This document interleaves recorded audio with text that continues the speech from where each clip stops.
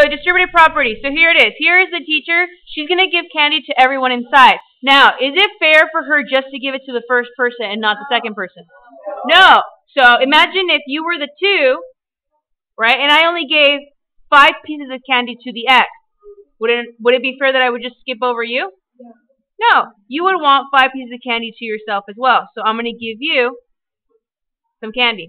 So this, what does it mean when the 5 is right next to the parentheses? Multiply. So that means it's 5, write this down, times X plus 5 times 2. So you multiply 5 with everything that's inside. What's 5 times X? Good job. 5X plus, what's 5 times 2? So how did I do that? Basically, you know this plus sign? You just drop it down, right? Then 5 times X, 5X, 5 times 2, 10. Now, can I put these two together? No, it's kind of like CST. This one has an X, but this one does not. So can I put it together? No. So technically, officially, you're done.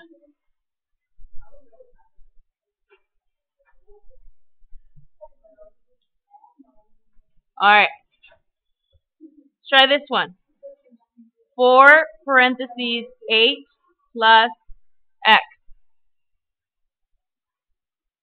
So write it down, guys.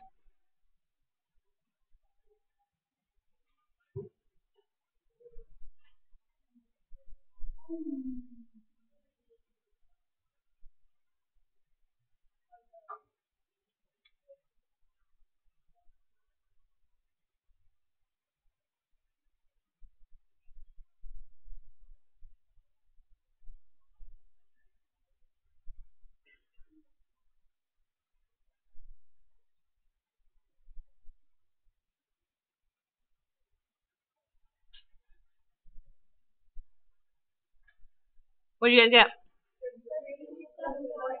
Nice. So 4 times 8 plus 4 times X. 4 times 8 is 32 plus 4 times X is 4X. And we're done. Yeah, the correct, hey, I'm okay if you get this today, right? I'm like, hey, okay. You want to step it up a notch? You always want to put the variables first, so it would be 4X plus 32. This is how they want you to write it in algebra, for sure.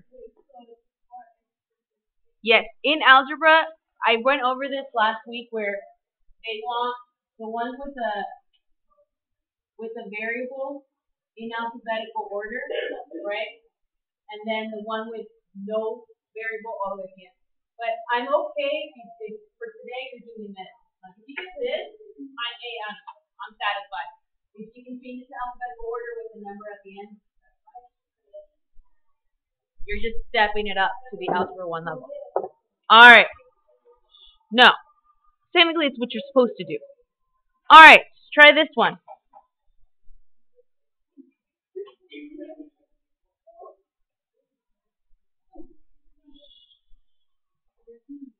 Yeah. What are you distributing? The X.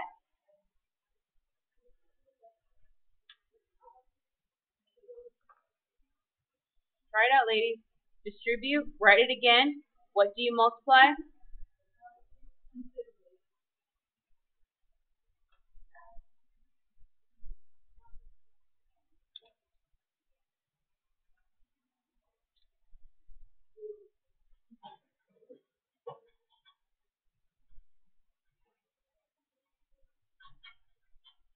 Alright. So, I'm going to distribute the X.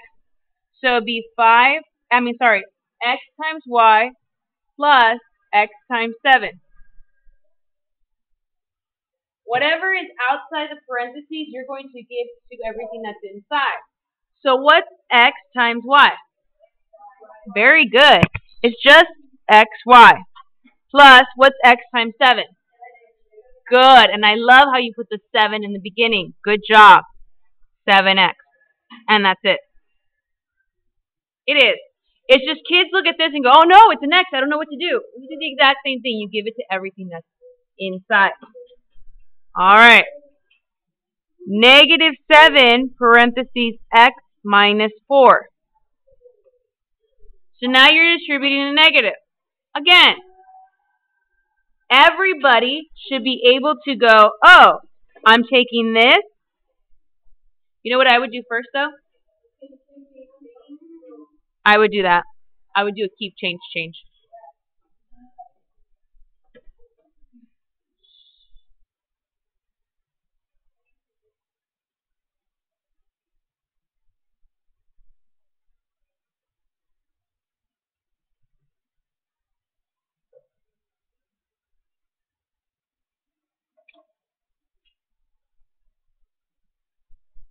Negative 7 times x plus negative 7 times what? Good job. That's why we do a keep change in the beginning. What's negative 7 times x? Plus, what's negative 7 times negative 4? Good job.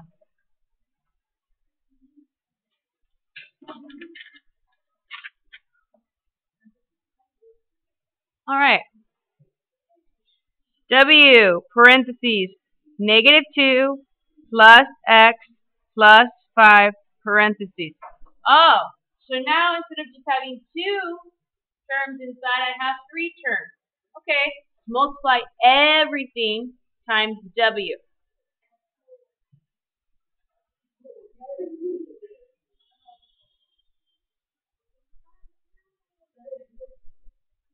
That's a 2. But these will have a dash through the middle. This is how I do my G. So you don't confuse it.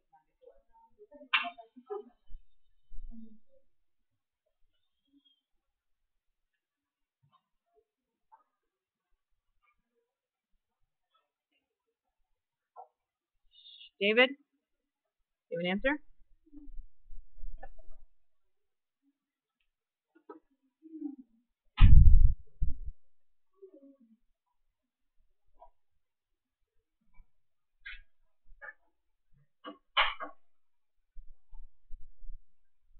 Or you're going to do CSU?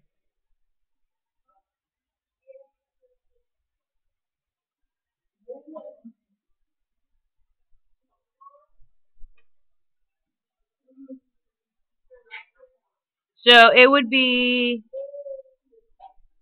w times negative 2 plus w times x plus w times 5, right? What's w times negative 2? Plus,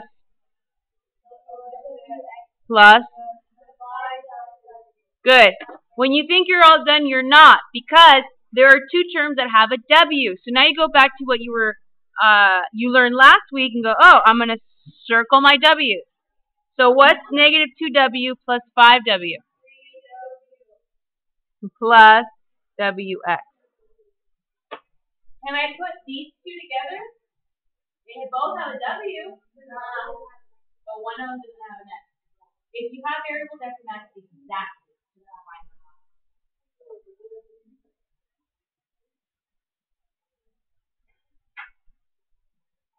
All right. Try this one.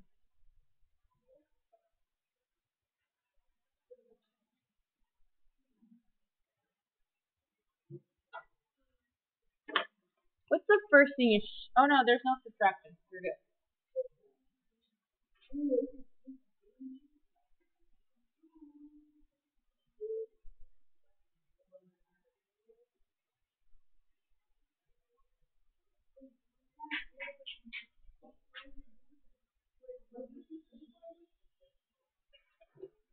$234.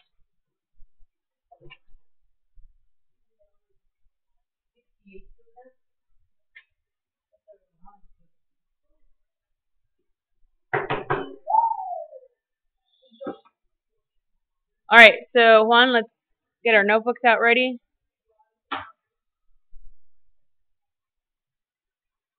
So distribute.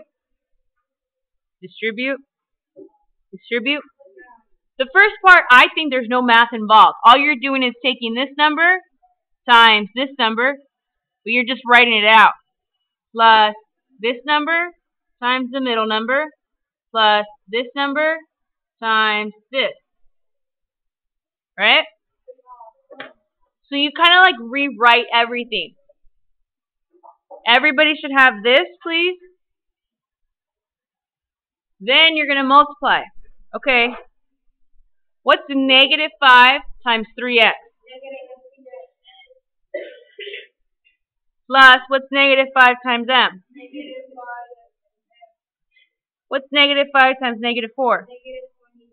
No. 20 positive x. Now you're going to do some CST.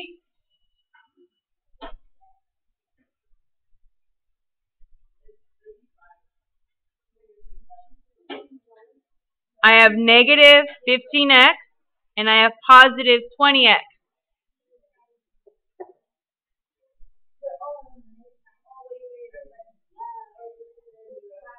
The signs are different, so you're going to subtract, correct?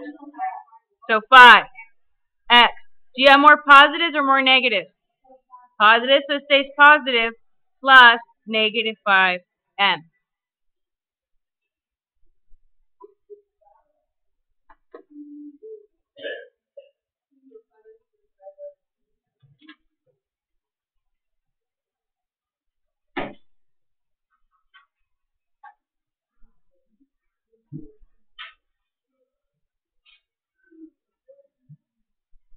All right, try that one. What's the first thing you should do? Keep, change, change. That subtraction sign, do a keep, change, change on that. Go.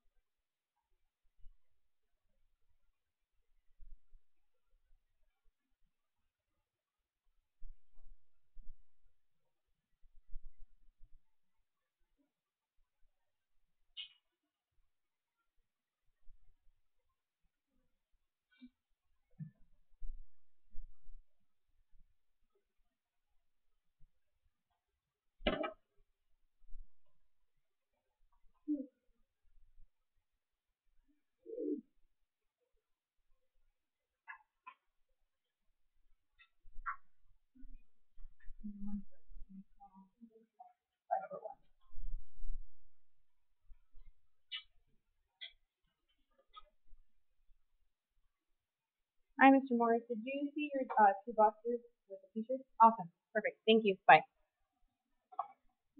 Okay. 3 times 4m. So I change this. Plus 3 times negative 3. Plus 3 times 2m. Right? What's 3 times 4m? 12m. Good. Plus what's 3 times negative 3? Good. Plus 6m. Good. Put your m's together. What do you get?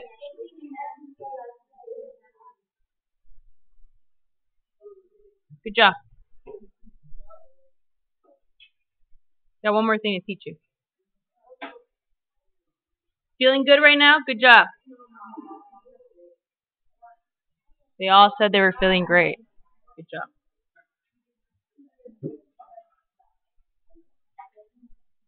Oh, before I do that.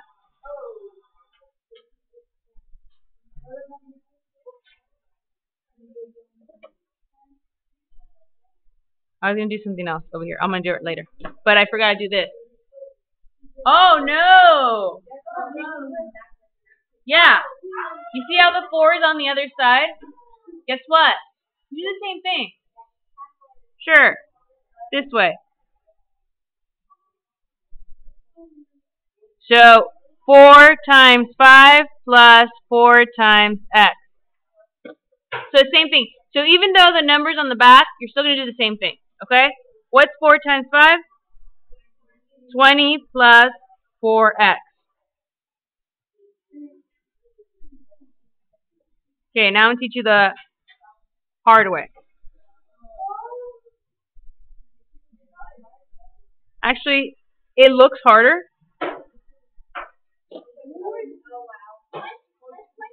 Right.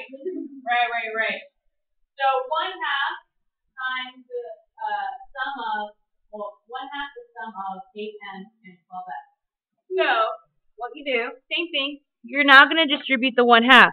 So 1/2 times 8m plus 1/2 times 12x. And kids might be going there like, oh my god, I don't know what to do with the fraction. Yes, you can convert it into a decimal, right? So it would be 0.5 times 8 and 0.5 times 12. I'll let you in a little secret. When it says, when you have 1/2 times something, all that is half of it. So you would do half of this.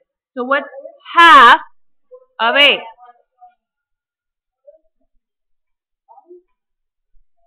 What's half of 12x?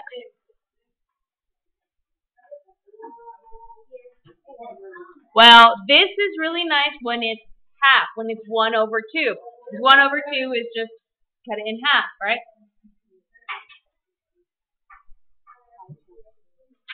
Yeah, if it's like 5/7, then it's not as nice. So, try this one.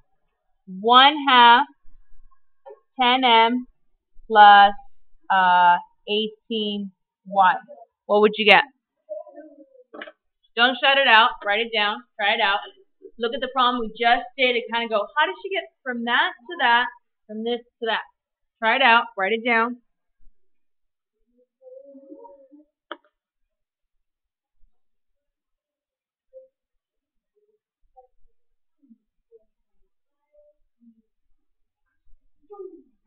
So what's 1/2 of 10m? Good. What's 1/2 of 18? What? We're good? So I don't want you to get like a math question and you're looking at fraction, you're like, I don't know what to do, I'm going to skip it. It's like, no. If it's 1/2, no, I mean like where you take an educated guess. Alright, try, what about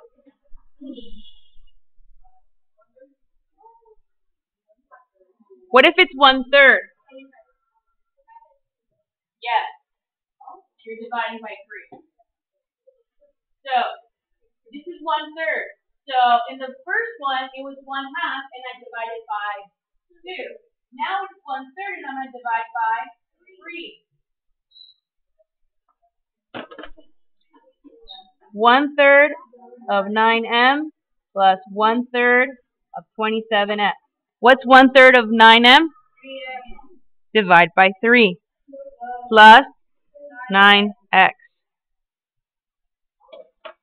It looks hard. I mean, some of you, you'll look at this, and me too, I'll be like, look at that's right. If it's 1/3, I can just divide by 3. You can always turn this into decimals and then multiply. So it'd be 0.333 times 9. So that's a lot easier. It's a lot easier this way.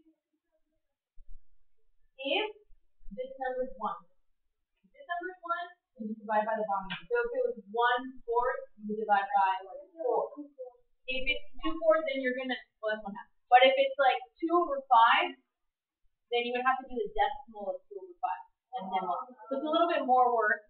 But I'll bet you anything, in the math class, they'll give you one of these. The easier ones that look hard, and if you master this, then it might give you like a 2/5.